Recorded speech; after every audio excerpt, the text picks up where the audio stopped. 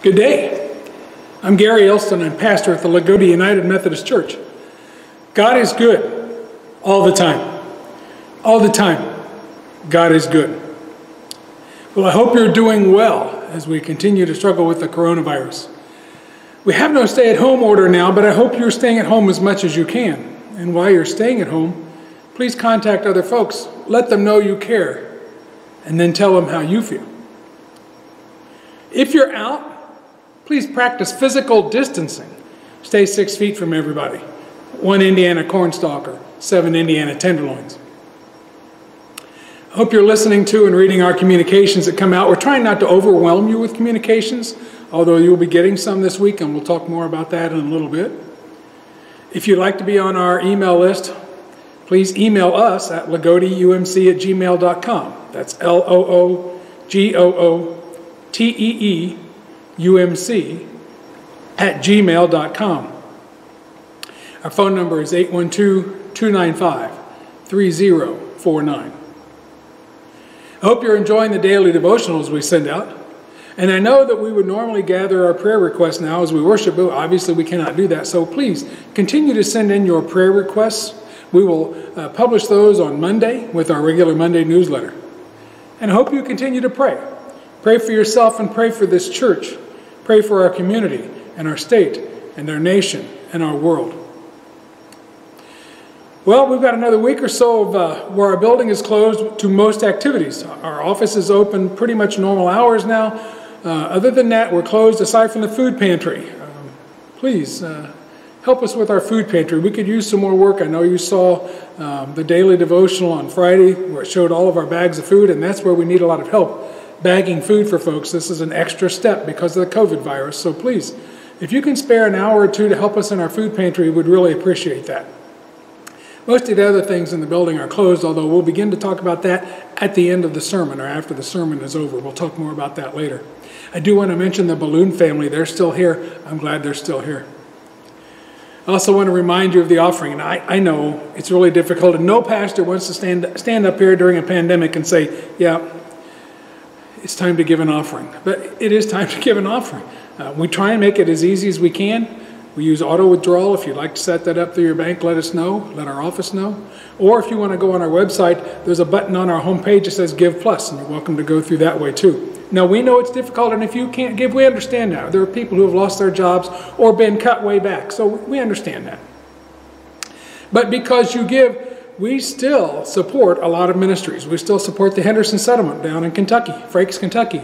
And we go down there every year, and as far as I know, our October trip is still on, although we'll have to wait and see what the COVID virus does. We also still support the Indiana Youth Home down in Evansville. We can do these things because you give. I thank you for your gifts. Would you join me in prayer, please? Lord, we give you thanks for all the gifts you've given to us, for our daily food and for our health, for each breath we take, for freedom to choose, the gift of your word and your power and your love. When we consider how you have entrusted us with so much, our hearts are truly overwhelmed. May we be worthy of that trust, God. May we be people who are unafraid to live fully and as richly as you want us to live. Help us, O God, as followers of Jesus, to multiply all that you've given us, to risk spreading the word, and perhaps maybe even taking a gamble or two by loving those whom we think maybe don't deserve to be loved. But we know you do. Father, help us to be faith-filled and give us a desire to increase your glory and your goodness in this world. Make us people who share in both word and deed that which you have given to us. We pray for your church gathered today, gathered in their homes, watching now. We pray for your church gathered around your world. We pray that it continue to encourage its members and its communities.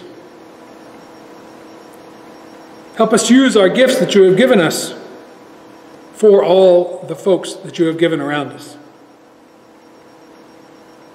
God, this morning we pray for those who are feeling very poor in body and spirit. for those who may be oppressed, carrying a heavy burden, for those who are sick or in despair. Father, send your Holy Spirit, and we know you already have. Have him minister to us by your Spirit and by us as well.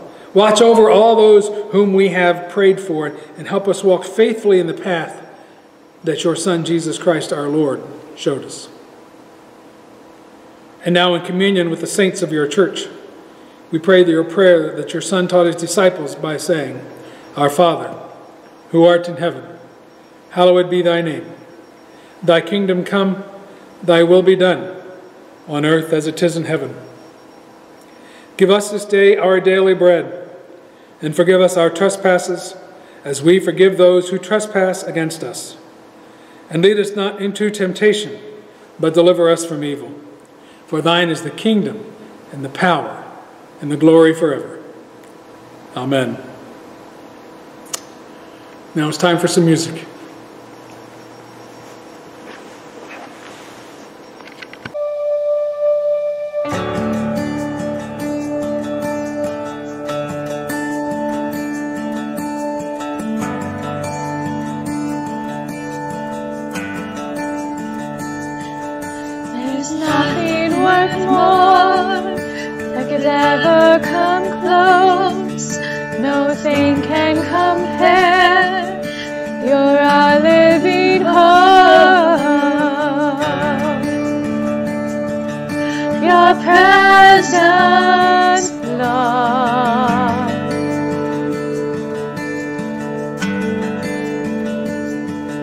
I've tasted and seen the sweetest of loves, where my heart becomes free and my shame is undone. Your presence, Lord. Holy Spirit, you are welcome here. Come flood this place and fill the atmosphere. Your glory, God, is what our hearts long for, to be overcome by your presence, Lord.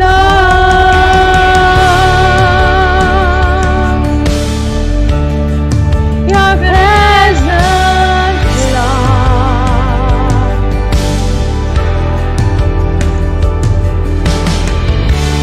There's nothing worth more that could ever come close. Nothing can compare. You're our living hope. Your presence, Lord.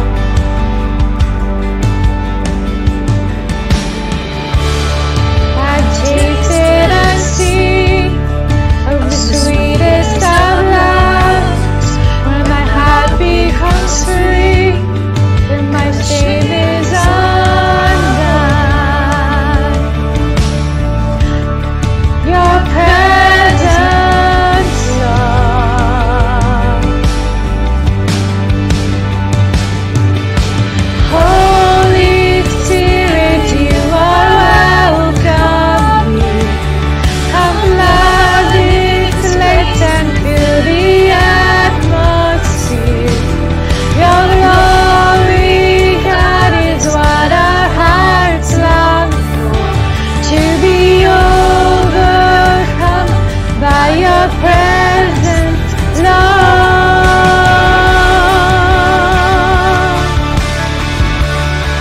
Your presence, Lord.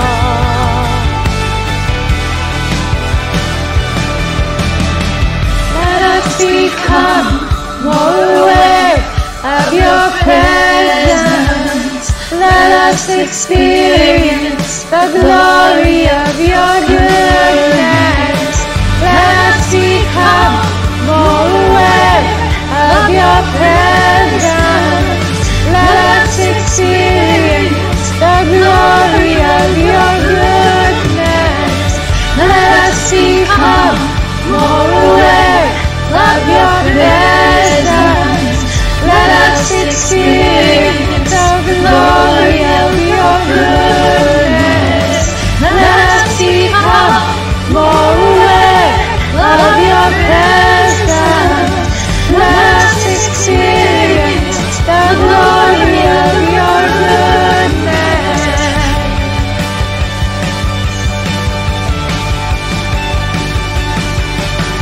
Holy Spirit, you are welcome here. Come flood this place and fill the atmosphere.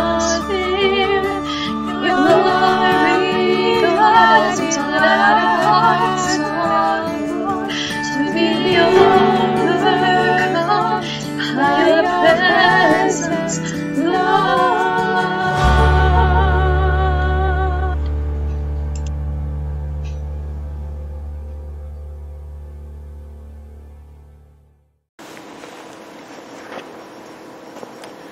Thank you. It's time for our scripture and it's for this morning now. And the scripture comes out of the book of Acts, chapter 1, verses 1 through 8. Luke is writing. Luke is a writer of Acts. He writes, "In my first book, I told you, Theophilus, about everything Jesus began to do and teach, until the day he was taken up to heaven after giving his chosen apostles further instructions through the Holy Spirit. During the 40 days after he suffered and died, he appeared to the apostles from time to time, and he proved to them in many ways that he was actually alive. And he talked to them about the kingdom of God. Once when he was eating with them, he commanded them, 'Do not leave Jerusalem until the Father sends you the gift he promised, as I told you before. John baptized with water, but in just a few days you will be baptized with the Holy Spirit.' So when the apostles were with Jesus, they kept asking him, 'Lord, has the time come for you to free Israel and restore our kingdom?' And he replied, 'The Father alone has the authority to set those dates and times, and they are not for you to know. But you will receive power when the Holy Spirit comes upon you. And you will be my witnesses, telling people about me everywhere, in Jerusalem, throughout Judea, in Samaria, and to the ends of the earth.'" Would you join me in prayer, please? Father, let these be your thoughts that pass through my lips, into our hearts and out through our hands and feet. We pray this in Christ's holy name. Amen.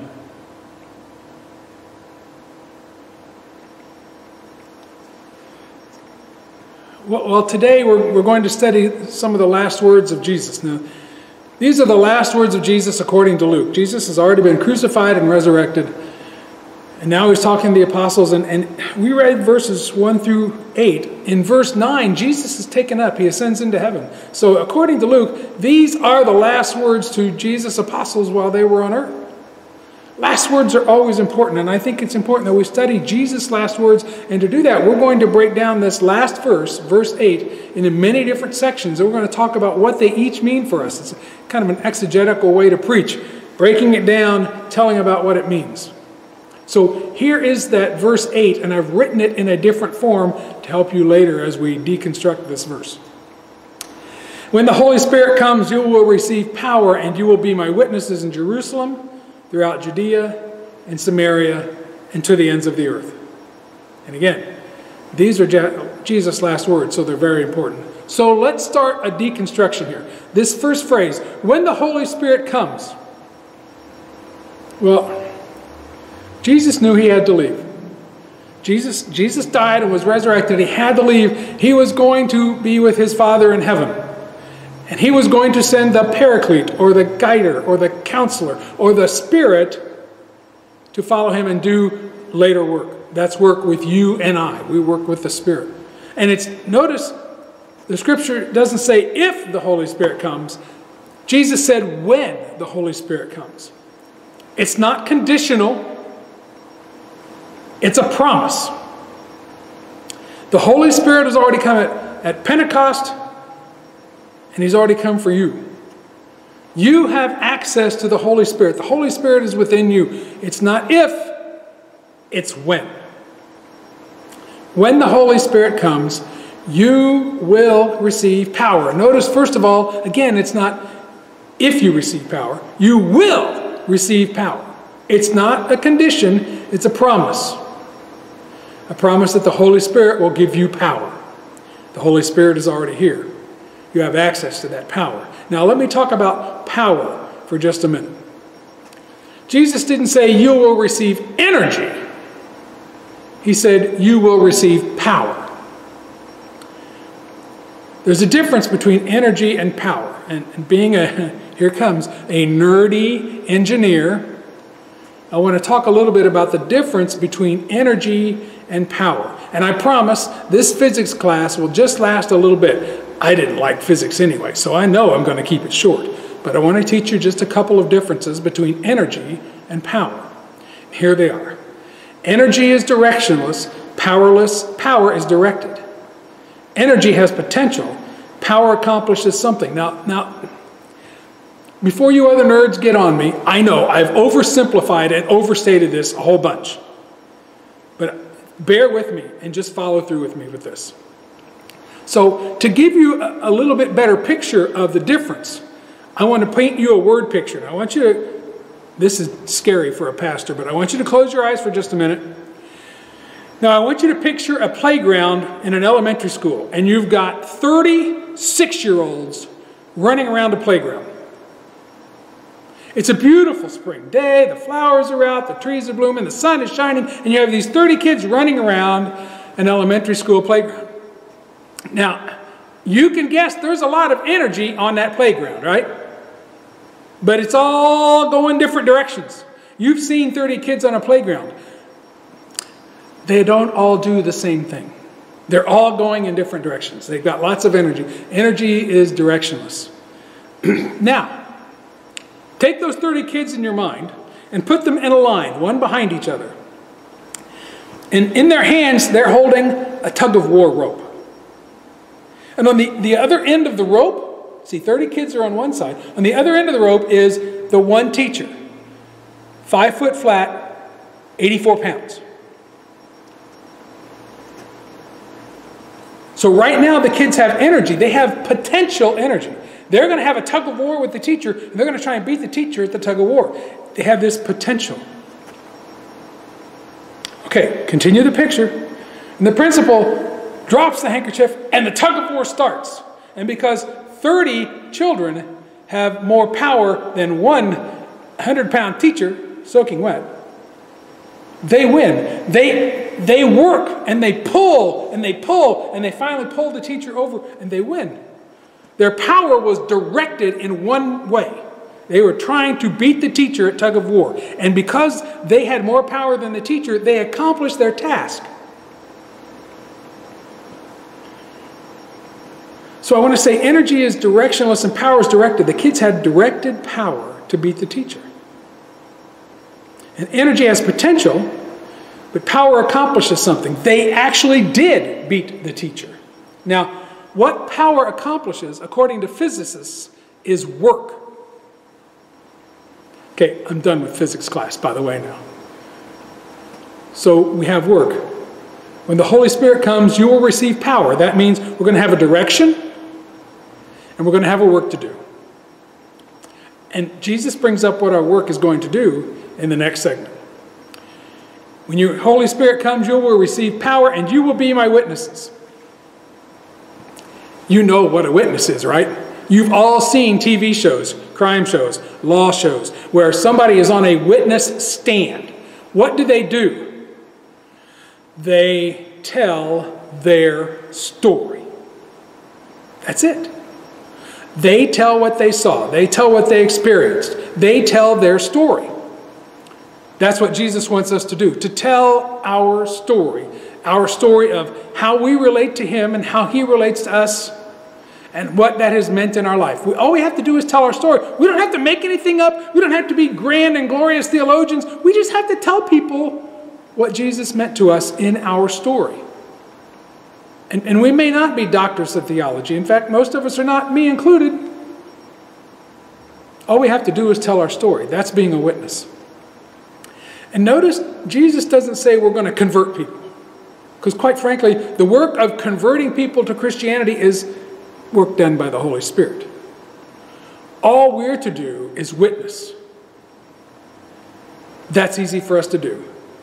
We can tell our story because we've lived it. We know it.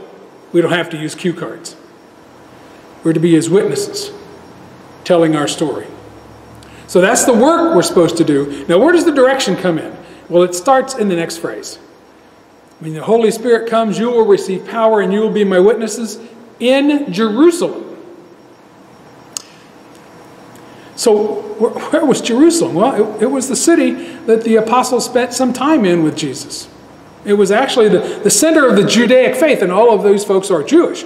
So it was the center of their faith, where they spent some time, where they celebrated and worshiped God in the temple. So where would that be for us? Do we have to go to the temple? No. The temple isn't the center of our faith. Well, do we have to go to the National Cathedral in Washington, D.C.? No. Where's the center of our faith? Well, for those of us here, it's LaGoda United Methodist Church. This is where we practice our faith. This is the center of our faith. So we're supposed to be sharing and witnessing here in LaGoda United Methodist Church, or whatever church you happen to go to. Well, why would we need to do that? They already know us. Exactly. They know you. They've got some story kind of like yours. At least the ending is like yours, where they've accepted Jesus. It should be easy to share your story with people at the LaGoda United Methodist Church or wherever church you go to, because they all think like you. They all believe Jesus Christ is the Son of God. So sharing our story to them isn't telling them anything new. It's not really doing that. It's practicing for what comes later. You see, when John Wesley started the Methodist movement, he would have classes. And every week a class would meet, and they would have to answer the question, how is it with your soul? Now a modern day take on that question would be, where have you seen God lately acting in your life? Well, if you knew you were going to get asked that question every week, wouldn't you start really looking for God every week and probably finding God somewhere, realizing what God was doing in your life every week? And then you would go to the meeting and you'd tell them, and it would just get easier and easier and easier. Through all that practice, that telling of your story, that witnessing will get easier. And here's a little side bonus. To people who were new, who had just started coming to the class, they would see people, and they would see or hear them tell their story. They would hear them witnessing.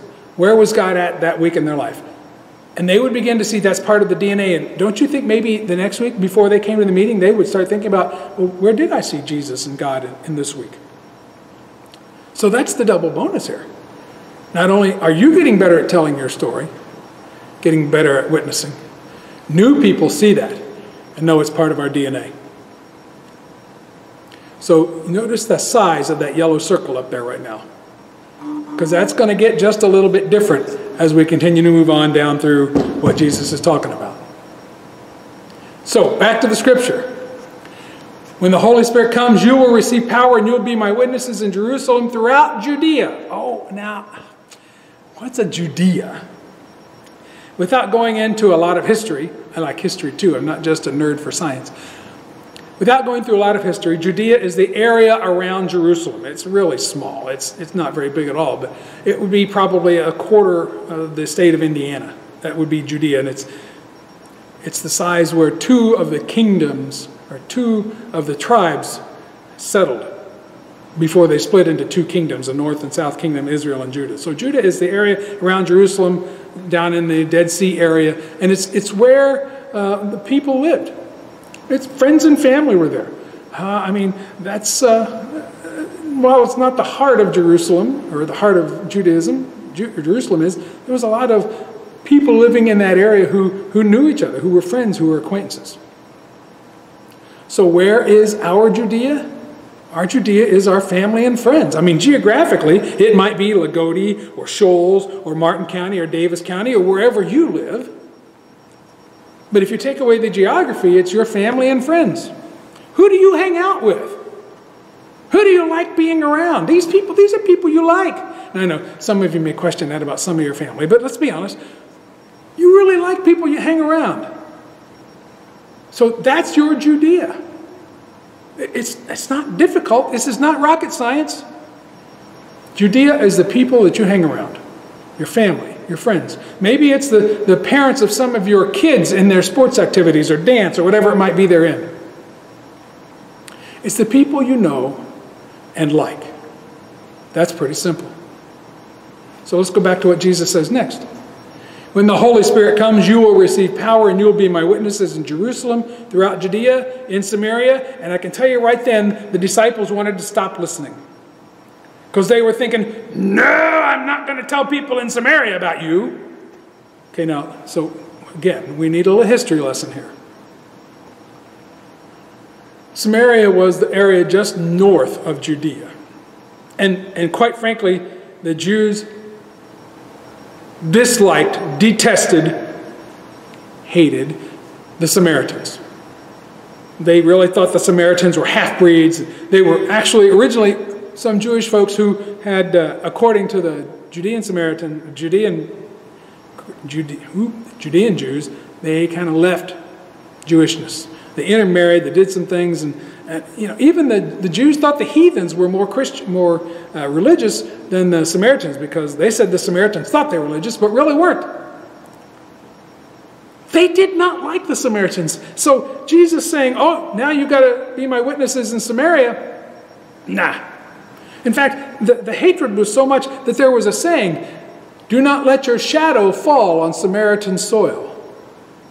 So let me explain that just a little bit.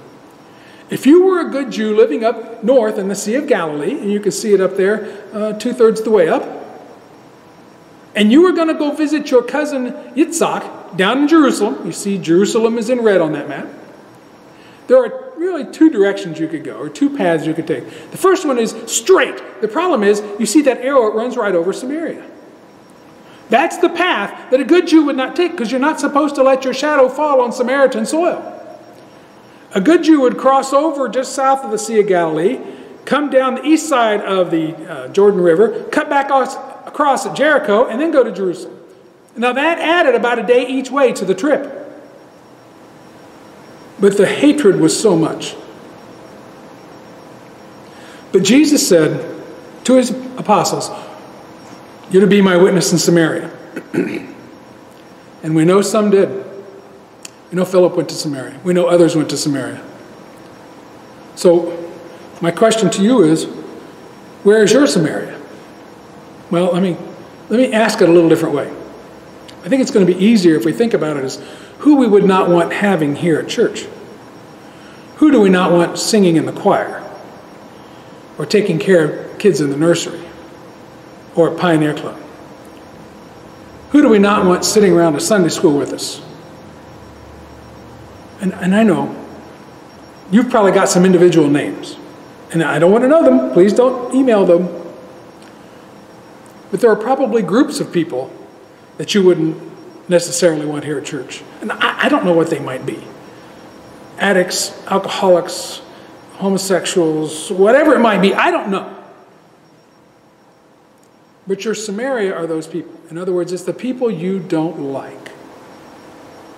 Yeah.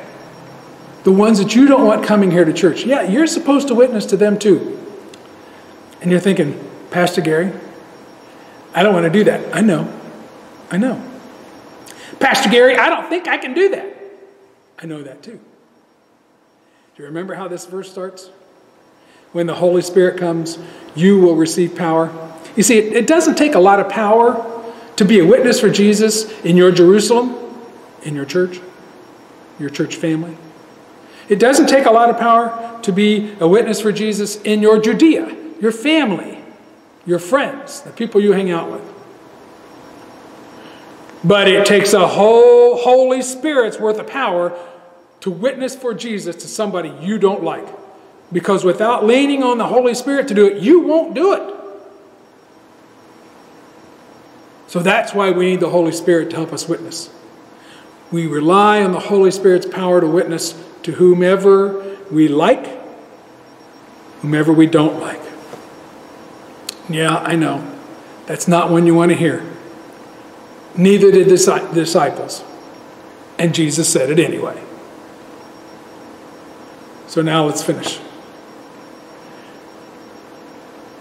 When the Holy Spirit comes, you will receive power and you'll be my witness in Jerusalem, throughout Judea, in Samaria, and to the ends of the earth. The ends of the earth. Does that mean you're supposed to go to the ends of the earth? Well, the apostles went to the ends of the known earth. Some went to China, some went to India, some went to Africa. Places very, very far away. Does that mean that I'm telling you that you have to be a missionary to a faraway place? No, no, and no. If God wants you to be a missionary, He'll let you know that. So, who are these ends of the earth people? Well, let's think about it this way. When the apostles went out, they didn't know those folks that they were going to go see. They were going to go witness to. So the people who are our ends of the earth are the people you don't know. Now, a lot of you have a lot of acquaintances, and you have a lot of Facebook friends. I know, I've got more Facebook friends than I really know who they are. Do I expect you to be witness to all those people you don't know? Do I expect you to stand on the street corner and just witness to people as they walk by? No, please don't do that. What do you mean, witness to people you don't know? Well, here's what I mean by that. I think it's to people you don't know yet. For instance, you go into a restaurant and your waitress comes up and takes your order and you don't know her. You're supposed to witness to her. So how do you do that? Well, first of all, you start by building a relationship. Hey, how are you? Can we pray for you about anything? Let them see what you do. I'm not wanting here to stand here and just say, knock on doors. I don't want you to go knocking on doors, doing knock-on-door evangelism. But the people you don't know, you can begin developing relationships with. And that's how they move either to someone you like or someone you don't. But we move them from people you don't know. So Jesus says, when the Holy Spirit comes, you will receive power and you will be my witnesses in Jerusalem, throughout Judea, in Samaria, and to the ends of the earth. Yeah, that's a lot of people. That's a lot of places. But we receive power from the Holy Spirit to do those things. Now remember, power has energy that's directed and accomplishes work. Well, if we're witnessing, that's the work. But I want to look at the direction of our energy, of our power. Notice the circles kept getting bigger. So the direction of our work is pointed out, not in. That circle that was the Lagodi United Methodist Church was the smallest. The circle that was representing people we don't know was the largest. Our work is pointed that way. It's pointed out, away from us, away from our church, away from our building. Jesus wants you to be his witness in your Jerusalem, your Judea, your Samaria, and to the ends of the earth. In other words, to your church, to your family and friends, to those people you know and like, to those people you don't like, and to those people you don't know. And the only way you're going to do that is to rely on the Holy Spirit's power that you already have access to. Let's pray. Father, some of this witnessing, it's hard. In fact, a lot of it is really hard. We're really self-conscious. We're afraid we're going to get asked a question we don't know the answer to. We're afraid we're going to get rejected, even by our family and friends. So we rely on your Spirit. We rely on his power to help us do what you want us to do, to be your witnesses, to share our story. We pray this in Jesus' name. Amen. Thanks. It's time for some more music.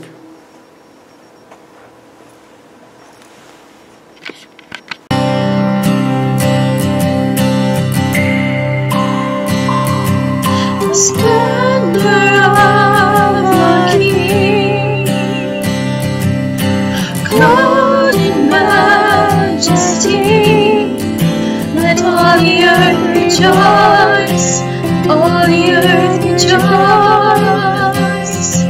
He wraps himself in light, and darkness tries to hide. It trembles at his voice, trembles at his voice. How great is our God? Sing with me, how great is our God? And all will see how great is our God.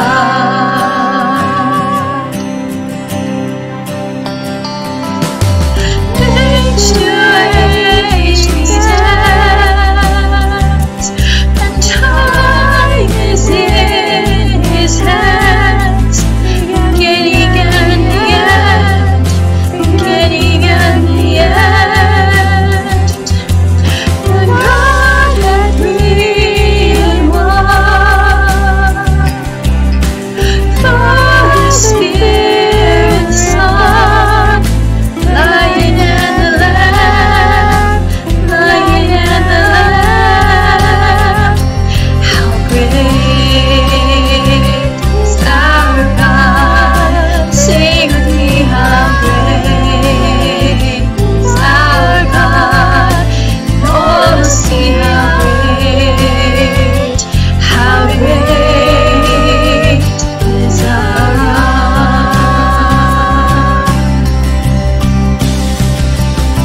How great is our God? Sing with me, how great is our God? And all see how great is our God.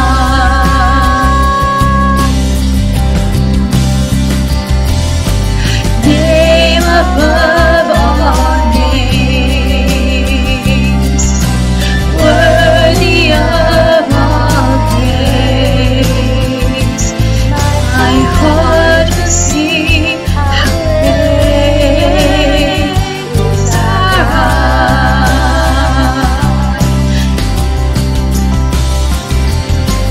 Name above all names, worthy of all praise. My heart will sing, how great is our God.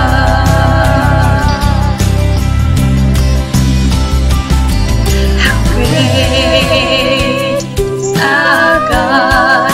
Sing with me, how great is our God?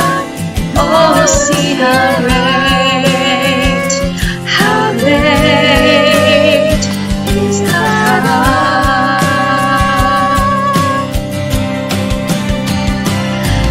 How great is our God? Sing with me, how great is our God? And all will see how great is our God.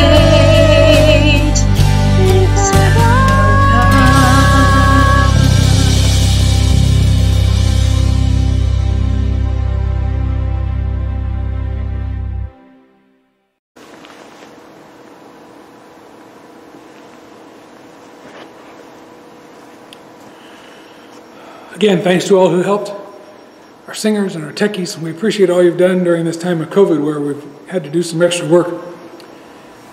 We encourage you to continue watching our devotionals.